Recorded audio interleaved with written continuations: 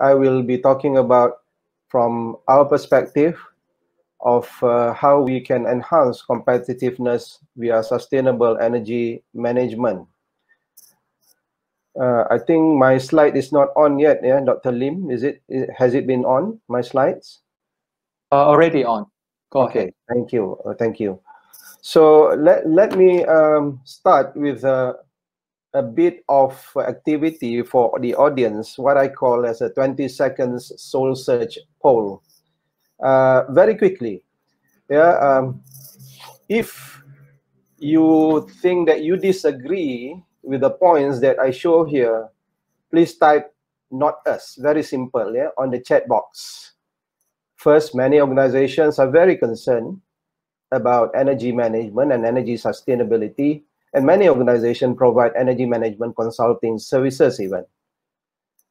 Third and fourth, most organizations do not have a formal committee to manage energy. I'm talking about formal committee, yeah, in your organization structure. There is a formal committee of energy management, system energy management team. And most organizations do not have formal energy management system or EMS like ISO 50001 and so on and so forth.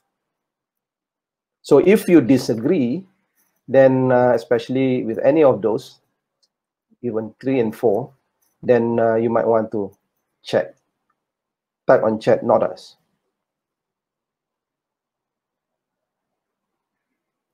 Okay, so it looks like not many disagree with 3, 4. I would have expected many more would disagree with 3 and 4. Well, the first two is about preaching energy management. The last two is about practicing energy management. Let me talk about something very familiar to many of us. You have got to be old to know this, basically, but I think this is also resonate well with the younger generation. Yeah, the good, the bad, and the ugly. The first two, good and bad, yeah, about energy management system. This is our experience. We were good at preaching. It relates to the soul search poll that I gave earlier, but not good, yeah, bad at practicing energy management solution. This was the practice or the experience of UTM. Like the waste management instructor, then if we are not good at practicing energy management solution, what do we do now to solve energy management or energy issues at our organization? We typically privatize energy management at home. This is a pain. This was a pain that we went through for many years until we decided on something else. That was the good and bad, and that is even ugly part. You see, we have, especially UTM, extensive resources, but then again, we privatize solutions. Extensive resources, extensive technology, extensive people, extensive expert, facility. But then again, how can we privatize solutions? This is to us, to me especially, I personally feel it is ugly. So this is the pain that led us, yeah. Basically, these are the resources that I was talking about. Yeah, we have 7 faculties, and the majority of the faculties has innovative solutions, research on energy management, energy sustainability. We have postgraduate students, extensive number of human resources innovating on, yeah, especially energy system sustainability, and many of these researchers come from many different countries across the world. So we have rich, yeah, talents in UTM. Apart from that, we have endowed National Research Institute, many of the research institute, or 4 research institute, yeah, highly endowed, and they are National Research Institute sponsored by the government, especially to do sustainable development goal types of research. So let me begin with the content of my speech, the good, the bad, and the ugly. I've talked about. Now, call to action, what led us to transform UTM, Sustainable Energy Management Initiative, and the focus today is about partnership for the goals and some take-home messages. Let me relate to you what I have talked about before, UTM 6P Energy Star. in 2011, UTM made the disruptive call to drive reforms and innovation via sustainable energy management, among other things. And I have been one to take responsibility personally on these driving reforms and be the advisor of UTM Sustainable Energy Management, and has been one of the advocates of the nations. I've been appointed as the chair of Energy Efficiency Conservation Act for Thermal Energy by the KETSA, previously MESTEC, and I've been giving myself a lot of trouble and more time than I have to volunteer myself to do all this work. Let me reflect a bit on how UTM started. It started with, like many of us, has just started now, energy performance contracting, projecting, or giving contracts to other people to solve, or privatize our contract to people to solve energy management system solution in UTM. And we did the project based until 2000. This is SEM 2.0. And the third phase of UTM energy management revolution came in 2011. That was the tipping point where we embraced energy management system. That time it was IMAS, but energy management system is beyond IMAS. And then we were the first organization to be awarded the 3-star EMGS, Energy Management Gold Standard in 2017. Now we have moved beyond to what we call as the low carbon intelligent energy management system. Then beyond COVID-19 is something that we'll be talking about today. So impact of SEM transformation over the years until 2018 and 2019, you will see that this is the first 3-star. 3-star is the maximum star energy efficient facility UTM, winner of ASEAN Energy Awards 2012. And we saved every year about 2 to 3 million based on our own initiatives and homegrown talents and our innovations. Now we have the most number of certified energy managers in one site, which is in UTM, near close to 50 now, and we are certified ASEAN, have certified ASEAN trainers and auditors. What did we do then? So now I relate to the 6P Energy Star or Energy Sustainability Transformation that we have pioneered in UTM.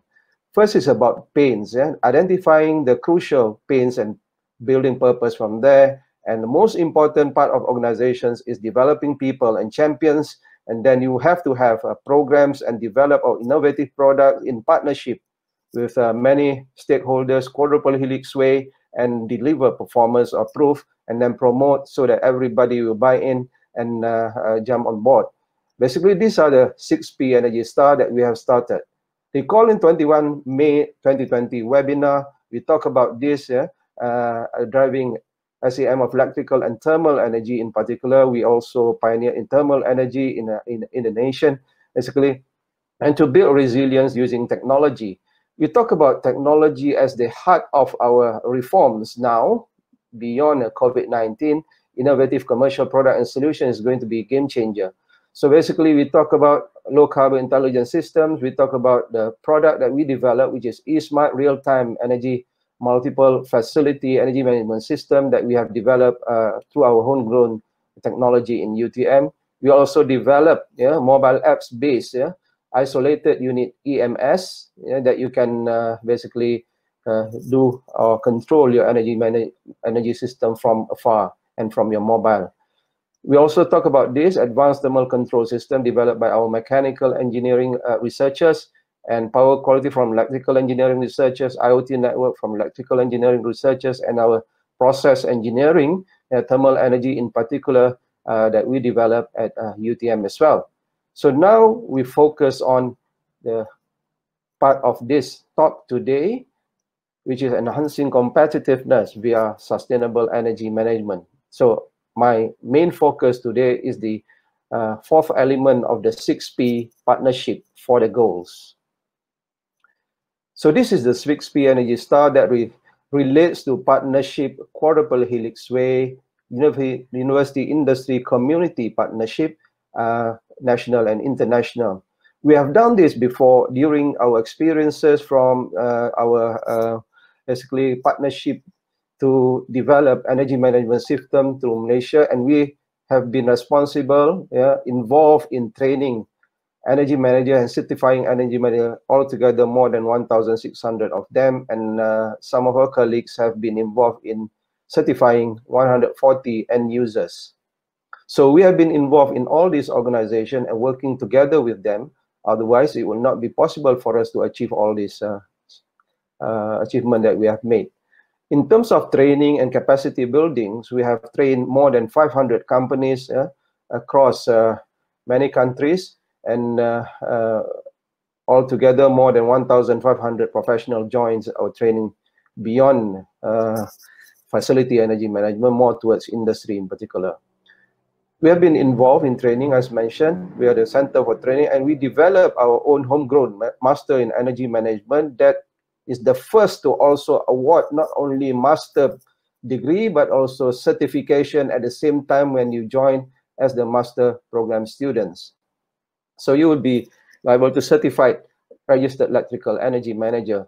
Now for the new normal, where there is strict control on travel and mass gathering, where safety and health is of paramount importance, and we are saying that due to the spike in COVID-19 over the last few weeks, we are again going to the cautious mode and would have to be very, very careful about opening. And these are going to be around for, this new norm is going to be around for some time. So in such a situation, how could we further thrive in so much constraint, so that we can protect not only the facility, but especially the people. So this is when we thought, and we have to think hard on how we could leverage on opportunities that are available, abounds in adversity, and build resilience beyond the facility sustainable energy management. So now I talk about the 3P bottom line. When we want to go for profit, we have to put above all the people as well as the planet. The 3P bottom line. So we have been doing, practicing sustainable energy management beyond our shores. So it is beyond facility these days. When you want to save resources, you have to think about the people, you have to think about the planet above and over the profit. So basically, we have to extend our partnership across the world. I will relate how we have done that. We were the first university to activate full 100% online learning on 1st April, when universities like, for example, University Malaya started on 27th April, but UTM didn't look back. We go full-blown on 1st April to online teaching and learning 100%. But we put some buffer there, give some leeway for our academics to catch up with the learning, remote emergency teaching and learning. But we initiated teaching and learning on 1st April and shift to online, flexible, and lifelong education, basically. And until now, we have been consistently doing the same thing. So online teaching and learning in terms of impact, online webinars, for example, forum and conferences we have done. Over the last almost 4 months, only almost 4 months, about 500, and engaged with more than 70 countries. And we have conducted 5,000 online teaching and learning sessions. And with we were surprised to find that more than 80% have 100% attendance. If we were to do face-to-face, less than 60% would have 100% attendance. So the result is more staggering, and we think it was very encouraging. So then we do global partnership. We reimagine global partnership. UTM has more than 1,000 university partnership across the world. So we invented this UTM Engineering Distinguished Lecture Series, a Global Partnership Revolution. And within 3 months, we outreached 35 countries with RM 2 million values. This would have been, could need to take place within 3 years, if we did not unleash our online and technology revolution and outreach people, our contacts across the world with those 35 distinguished lecture series. All these are top researchers across the world that outreach more than 30,000 people across the world. So this is initiated by UTM, and the latest one will be with MIT. This professor, Rohit Kanik, from Massachusetts Institute of Technology, MIT, the top #1 universities in the world. So we are partnering with them to deliver this distinguished lecture series on the next 27th. Stay tuned for it, 28th July. We also do the same for academia industry partnership, reimagine our partnership, and just within the period of 3 months, we have more than 20 UTM engineering engagement with captain of industry, something that we have taken about 2 years for us before. Now, within 2 months or 3 months, we managed to transform and leapfrog to a new dawn of captains of industry engagement. 3 months, 30,000 outreach by leading captains of industry. And this is one of the signature global influential global expert program that we did with, for example, Harvard Business School, where the leading #1 basically professor in economics talk about COVID-19. And this is, as you can see, the familiar faces there, that Harvard Business School professor now joined our rank of Azman Hashim International Business School of UTM with Tan Sri Vincent Tan, Tony Fernandez, and Tan Sri Siti Saadia with Tan Sri Azman Hashim being the chair of advisory council. All these top-notch entrepreneurs in Malaysia joined the rank of UTM advisory council.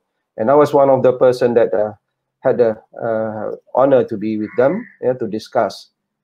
Basically, beyond our shores, the 6P impact towards the end now, the performance, basically 3P bottom line impact, SEM beyond, basically 70 countries, safe and green, RM5 million value and cost savings within 3 months that we have unleashed basically through the 3P bottom line impact, people, planet, and profit.